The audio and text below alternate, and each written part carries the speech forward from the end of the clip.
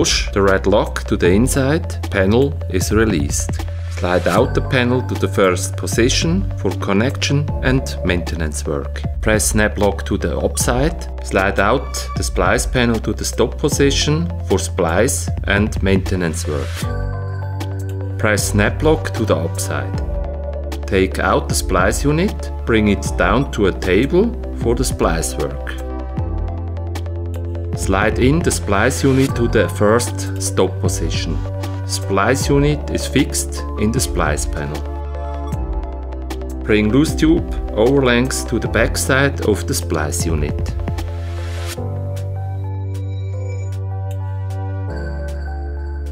Slide in the complete splice panel to the end position. Panel is closed and locked.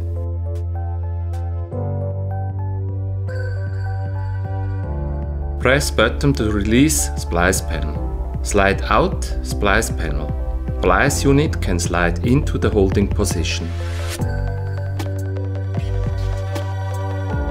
Lift splice panel to release. The splice panel can now complete remove.